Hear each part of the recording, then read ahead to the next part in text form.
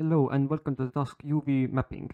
In this task we are finally getting our own textures onto our mesh.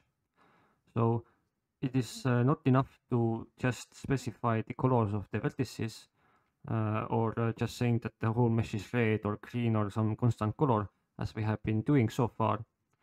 If you want more detailed meshes, then we should use UV mapping. UV mapping is a method where we map the image to these coordinates. So the bottom left coordinate is 0, 0, and the top right corner is 1, 1. And no matter how large your image is, or how wide or how tall, those are the corner coordinates, and every other coordinate is the interpolation between those coordinates. And then we have our mesh with the following coordinates. So it's 20 by 20 mesh, as our walls have been of the hangar. And if we assign specific UV coordinate attributes to our corner vertices, we can interpolate those UV coordinates and then map those UV coordinates to our texture and then sample this texture at those coordinates. And then we can query the color from the texture and render it onto our mesh. Here in the picture, we see that one texture is rendered 4 times. We also see that there is a light source in our scene here. So this is a brighter spot here. And we have to copy our previous task's code as well into this solution. So the textures are also lit. Here in code, we have our usual files. We have our HTML, which is same old. Then we have our JavaScript file where we do some modifications, and we also have vertex and fragment shaders where we have to implement the sampling of our texture. So if you look at the global variables here, we see that we have 3 new ones. We have the textures array. So in this task, we will have 4 different textures we can cycle through and see the differences. Then we have textures to load. So this is a global variable that keeps count how many textures have been loaded. We'll see how this is used later. And then we have the texture index, which is our current texture. So this is the index of this array. Currently it's set to 0, so the 0th texture is shown. And everything else is the same here. We have our perspective camera. We have our light trajectory. And we also have the event listener that listens to the arrow left and arrow right events. And then the change texture is called. So this will change the current texture from one texture to another. So we see here we have 4 textures here: Sasuke 256 and UT 256, and wall texture and stripe texture. So we can cycle between them. But yeah, this is a loader object. So 3GS has a texture loader class. So texture loader manages the loading of textures, and we set the path to this server here, which is cglearn.eu, and files under the textures folder here. And there are 4 different textures in this directory, and those are loaded on these lines. And we also have on texture loaded callback. So this callback is called when the texture has been loaded, which is right here. And we see here that we are using that textures to load variable here. We decrement it, and then we compare it to 0. So this will go to 0 when we have loaded all 4 textures. And then in that case, we call the on all textures loaded function, which is right here. And then we add the quad to our scene. So this is the mesh that the texture will be rendered onto. And then we call the draw. We also see the first task here. So this function is called when one texture is loaded, finish this function. And what we have to do is we have to take this texture. So the texture is loaded here in this function, in the load function, and then is given as an argument to this callback. And this is the texture that has been loaded. And we can change the attributes of this texture. So you may want to change the minification and magnification filters. So how is it handled when we zoom in or zoom out on the texture? And we also want to set the repeating behavior of the texture. So what happens if the UV coordinate is outside of the image space? Finally, we have to push the texture to our array. So remember we had the textures array, and we can do that right here. With push function, so texture. We use the add quad function, which is defined after the draw. And in the add quad function, we call the create textured quad. So this is where we define our geometry and material. So what you have to do is create the float32 array with the UV coordinates and assign different UV coordinate to each of the vertices of the plane geometry. The plane geometry itself has 4 vertices, so we should have 4 UV coordinates. Then we have to also add the float32 array as an attribute. Finally, we have the create shader material function here. We used this before to define the light position and also the color. In this case, we define 2 uniforms, the light position and the texture that we are using. And that texture value will be changed in the change texture function. So we get the change in the change texture function, we change the texture index, and then we change the uniform on this line. And we also print out onto the console what texture we are using. When we first activate the code, then we should get something like this. So we have our red quad. The red is just the value given in the fragment shader. But in the result, in the solution, we want this to be textures. And we also have this white dot here, which is a very small sphere, and that is actually the position of our light source. So we can see how the light source just follows our light trajectory.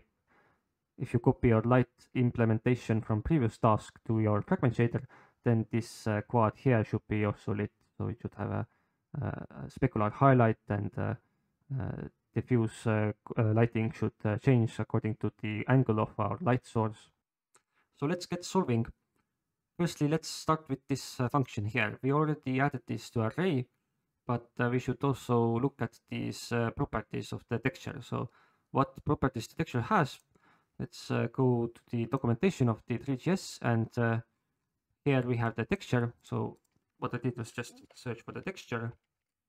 And if you scroll down, there is this almost last, the texture. And this is the texture class that is this type, this variables type. And here is a code example as well. So the texture loader is used to load the texture, and that we have already done. But we also have the wrap S and wrap T set to repeat wrapping. So that might be useful for us. And this also repeats, which we will not be using today. Today we are implementing this manually. If we scroll down, we have the wrap S, wrap T, but also mag filter and min filter. So what is it said about here? You may want to change some min and mag filters of the texture here. So let's see what those values can be. So the default, the magnification filter is linear filter, but the other option is the nearest filter. And for the minification filter, the default is linear mipmap linear filter, which uses a mip mapping, which we will be looking in the advanced section of this course. And but this can also take in the nearest filter. So let's maybe change it to the nearest. So mag filter and 3 nearest filter. So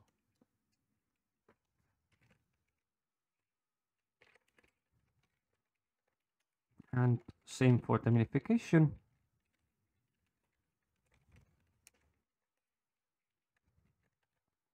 So right now this doesn't change anything, but we might see the ramifications of these lines in future. And also we have to change the repeating of the texture. So what we have to do is change the wrap rule. So by default is clamped to the edge wrapping, which basically takes our UV coordinates and uses the maximum function on it. And in effect, it will just stretch out the edge of the texture if the UV coordinate is outside of the image space.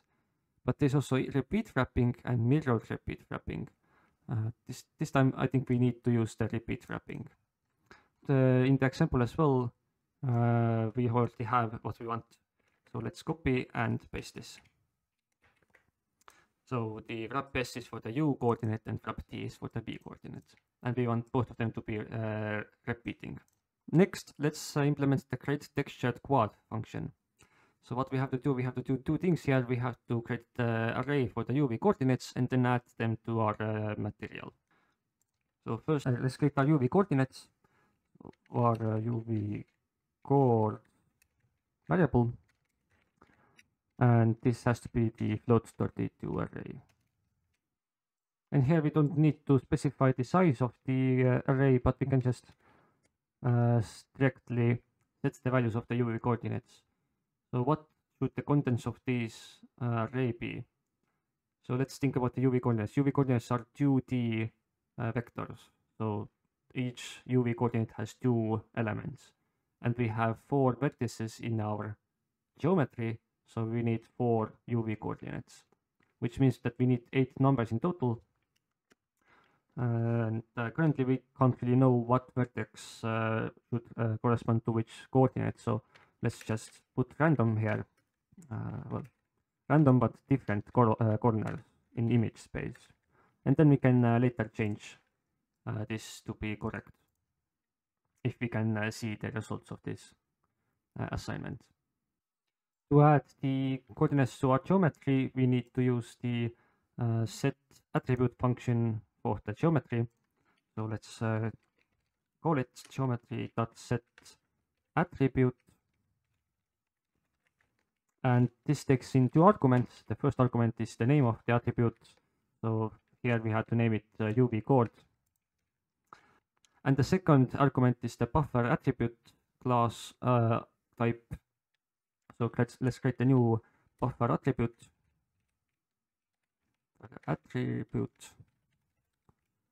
And this takes in also 2 arguments. So the first is our UV chords itself. And then the second one is the number of elements per vertex. So that should be 2 because we have 2D vectors. Now that we have the attribute defined here, we should also put this into our vertex shader. So let's look at our vertex shader. And we have 2 varying variables here. We have the interpolated position and normal. So that's already defined here. We saw the definition in the previous task as well. But we also need to, here the task says we need to get the attribute UV chords and then declare varying vec2 and call it like interpolated UV. Let's get the attribute UV chords. So we use the attribute keywords, and then this is the type vec2 because this is a 2-dimensional vector, and call it UV chord.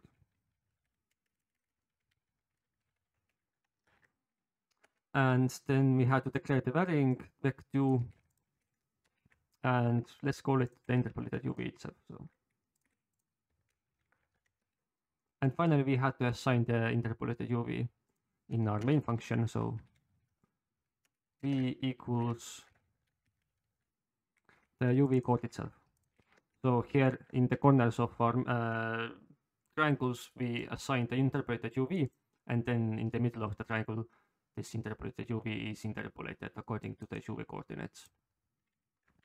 So let's see if everything works still. So everything works, no errors are given, and but still everything is red. So we have to change the fragment shader as well. Let's see what's in the fragment shader.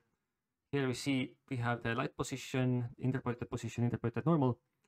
So that's everything that is required for the Phong lighting model or Blinn. But we also need to receive the varying interpolated UV. So let's just declare it here.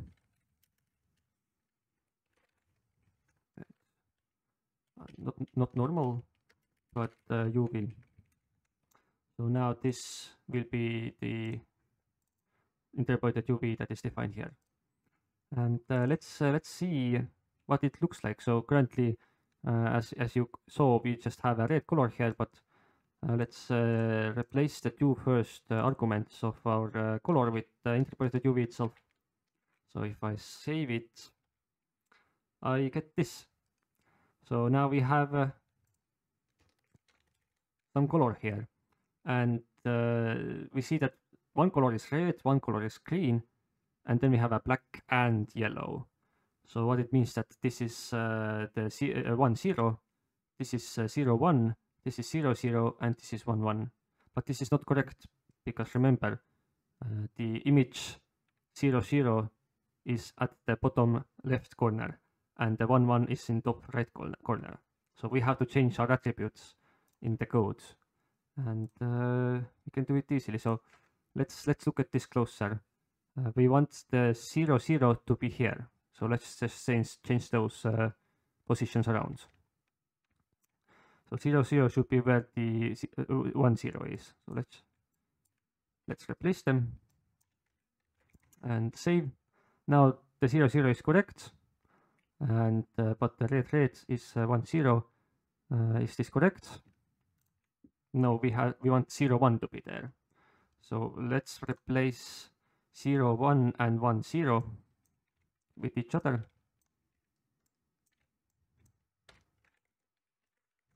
And see the result. So that does still not look correct, because red and green are next to each other, which is totally not correct. So we want the yellow to be here in this corner where the red is, and red in the yellow's corner. So we have to exchange the red and yellow, and we can do that.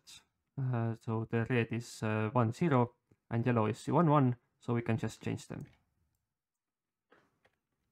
And if we save, everything looks correct. So this is 0 0, this is 1 0, this is 0 1, and this is 1 1. This colorful image is not a texture that we want to see. So we should continue with the implementation of our code, and specifically the fragment shader. So here is this line of comment: receive the uniform color texture, and the question is, what type is it? So let's look it up. So I'm here on this Mozilla documentation using textures in WebGL. So let's first look. There's a JavaScript code here. So this should be handled already by Three.js itself. Let's scroll down. But here, updating the shader. So that's what we are interested in. So the vertex shader we already did. So we have this varying texture coordinates, and in the fragment shader, here we have the texture coordinates, but we have this sampler here. So that's the sampler 2D type uniform, and that's what is used for textures. And then in the main function, we see that the texture 2D is used, the function, which takes in the U sampler. So the sampler 2D is the first coordinate, and the second coordinate is the UV coordinates. So let's do it here as well. So we have our uniform texture. So that's the sampler 2D, and it's called color texture. So that's done. So now let's sample it, and the output should be the vector 4. Because we see here that the GL, it's assigned to GL flag color, and GL flag color is the 4-dimensional vector, 4-dimensional color vector.